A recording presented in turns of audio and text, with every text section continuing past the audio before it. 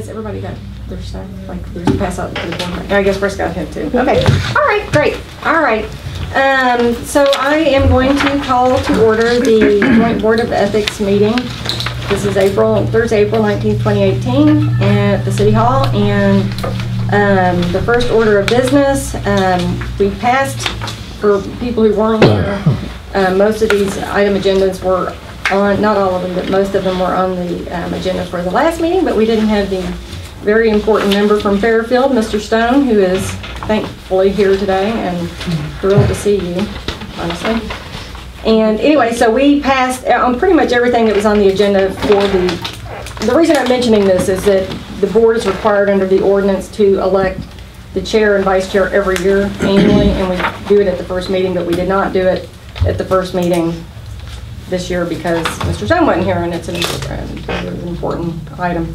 So anyway, the meeting is now open to nominations for election of the chair position for 2018. Are there any nominations? Madam Chair, I would like to nominate Christy Bradford to be chair. Thank you for that. Do I have a second? Second. Okay. Are there any other nominations? Madam President, or Madam Chairman, I move that the nominations cease. Okay. A second? Second motion. All in favor? Aye. And I will abstain.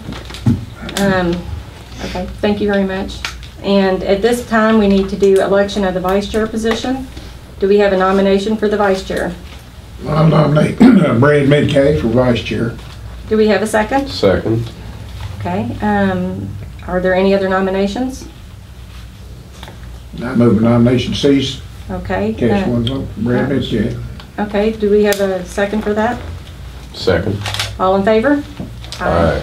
Please note for the record that I would abstain from that. Okay. Thank you for serving, Brad. Thank you, you do. Okay. All right, the next matter on the agenda is to review the minutes from our last meeting in 2017, which was November 2nd. And we'll address that first before we address the minutes from the meeting last month.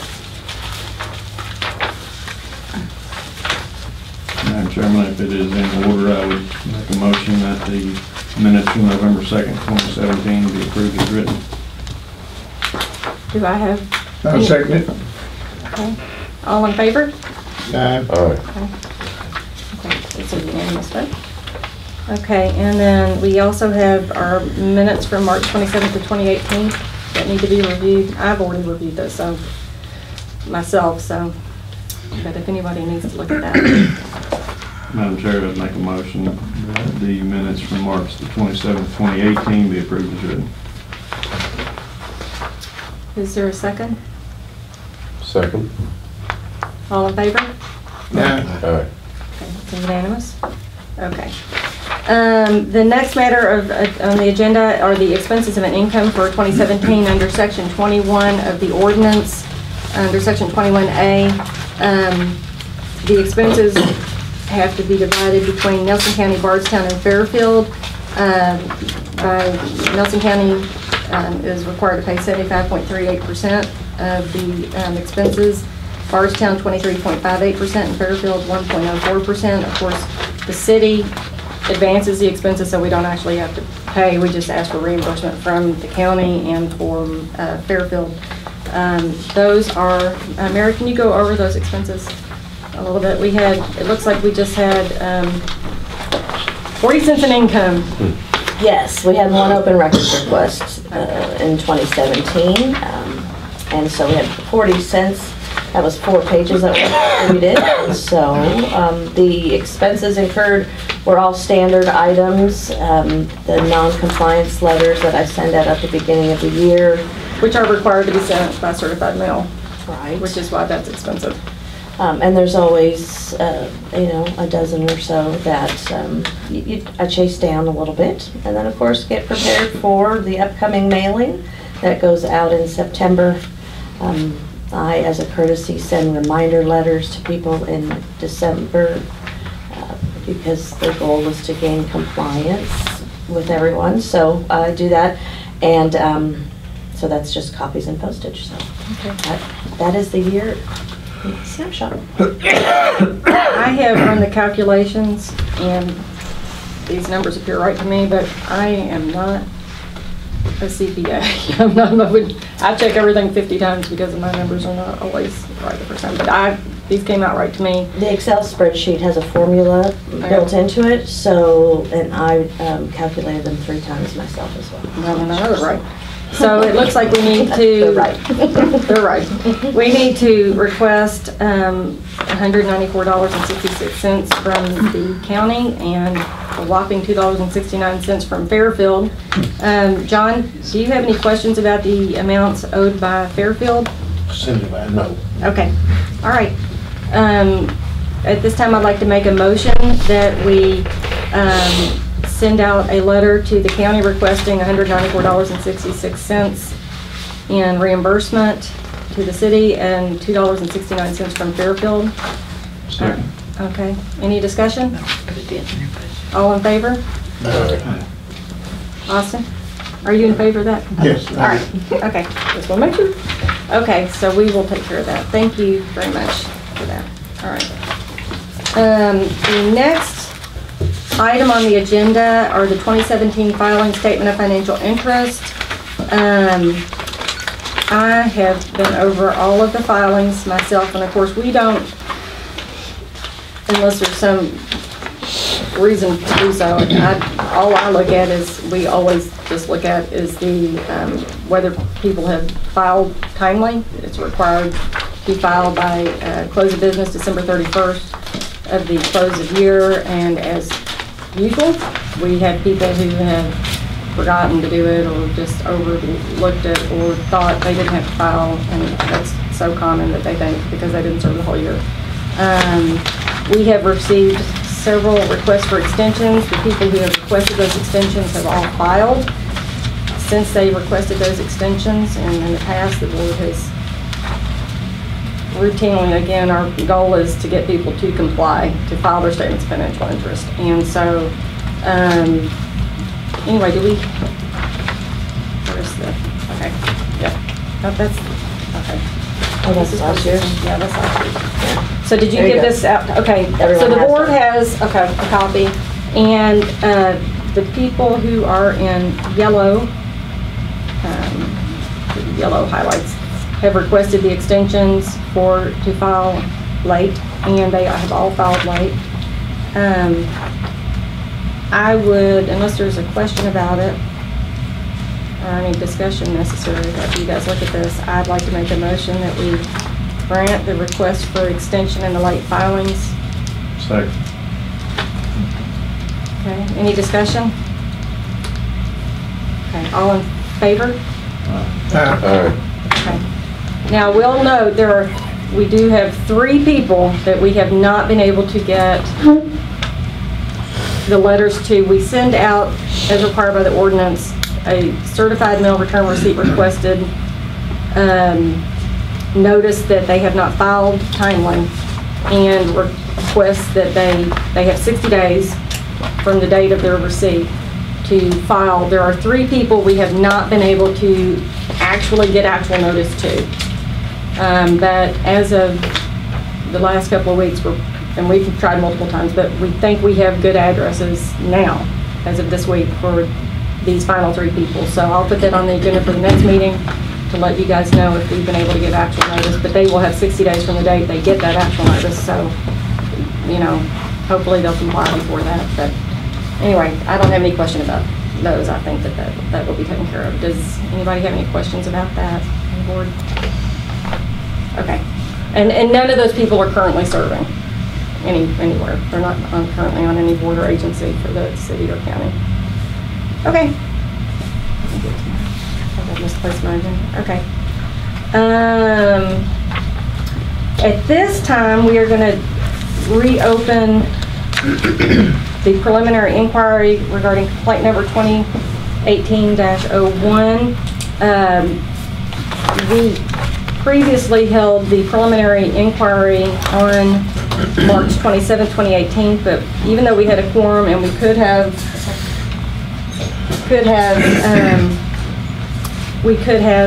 had a vote at that time, or at least made a decision, in closed session or in out of session. We chose not to do that without a full board because Mr. Stone was not here. Since that time, Mr. Stone has had an ability, thanks to Mr. Brooks taking a videotape, thank you very much, to actually view the videotape of the preliminary inquiry. And at this time, we're continuing, I should say, the preliminary inquiry only for the purpose to see if the board has any clarification questions. Mr. Mathis already had his opportunity to present what he wanted to present at the inquiry, and I don't think it would be appropriate to let him continue that. But as I mentioned at the last meeting, we were going to continue it for the sole purpose that if the board members had any questions for clarification only, we can't ask any substantive questions because this is only the inquiry stage and not an actual hearing. Brad, do you have any questions for clarification? Austin? No. John? Okay. No. Okay. So at this time, I'd like to make a motion that we go into closed session pursuant to KRS 61.810 sub 1 sub F, discussions or hearings that might lead to the discipline of an individual employee, general nature of the business to be discussed, potential ethics violation of the standards of conduct clause. Second. Any discussion? All in favor? All right. So at this time, we will. All right. Good to see you.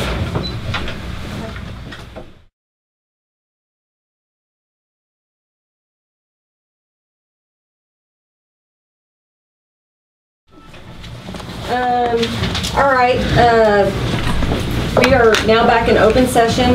I'd like to formally make a note that no formal action was taken during closed session regarding complaint number 2018-01. Just for clarification purposes, under section,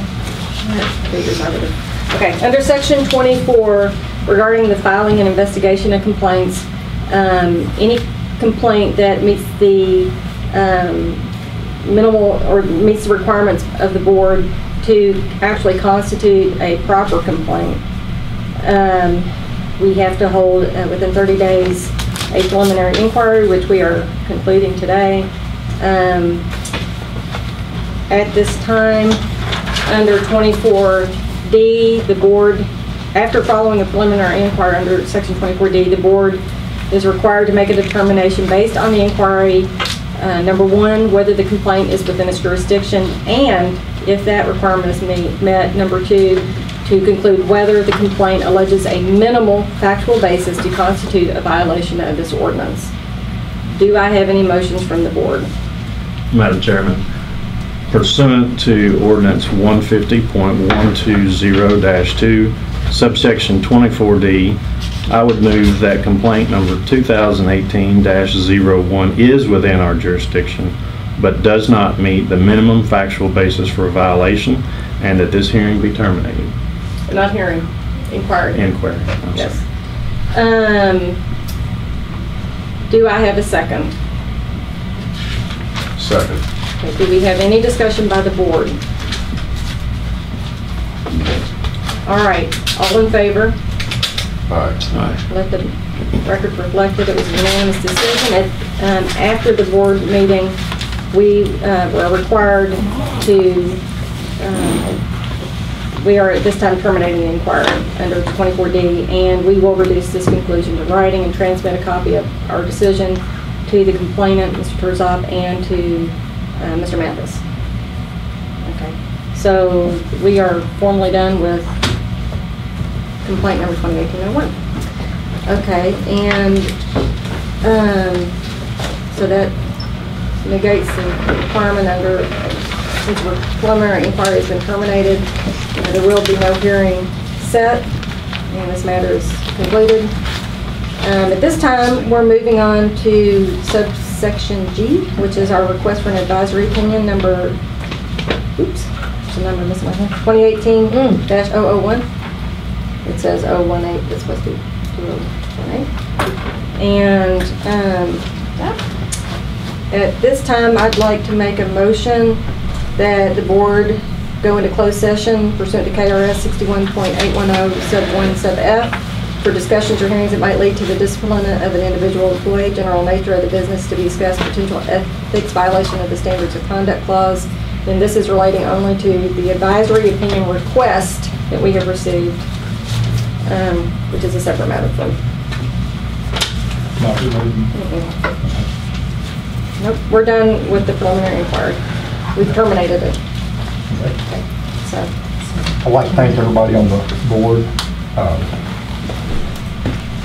Personally, you probably had a thankless job.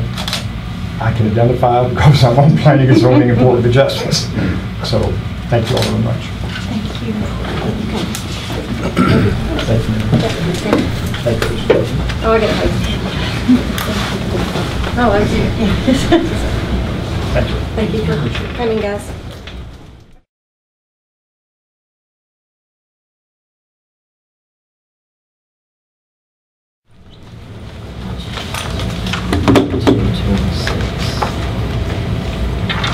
How's everybody?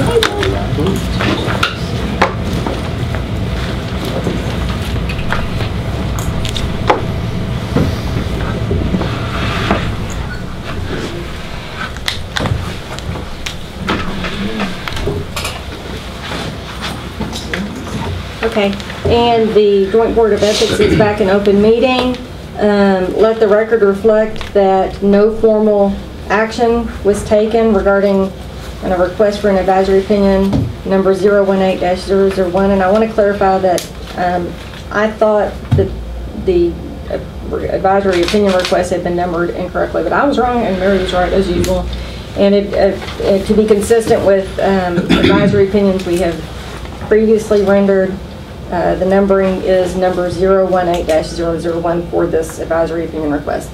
Okay, under section 29 of the ordinance, section 29A reads as follows: the Board of Ethics may render advisory opinions concerning matters under its jurisdiction based upon real or hypothetical facts and circumstances upon its own initiative, and shall render an advisory opinion when requested by any officer or employee of the city, county, or a city, county agency who is covered by this ordinance. What this means, of course, is that if an advisory opinion is not requested by an officer or employee of the city, county, or a city, county agency who is covered by the ordinance, the board has discretion to choose to issue an advisory opinion or to not issue an advisory opinion. The advisory opinion request number 018-001 was not requested by any officer or employee of the city, county, or a city, county agency who is covered by the ordinance. Therefore, it is within the discretion of this board to choose to render an opinion or not to. Do I have any motions one way or the other on this issue? Madam Chairman, I would move that we do not issue an advisory opinion on request 018-001. Do I have a second? I'll second it. Do I have any discussion on this matter? All in favor? Aye. Let the record reflect that it was a unanimous vote. So we will not be issuing an advisory opinion on 018-001.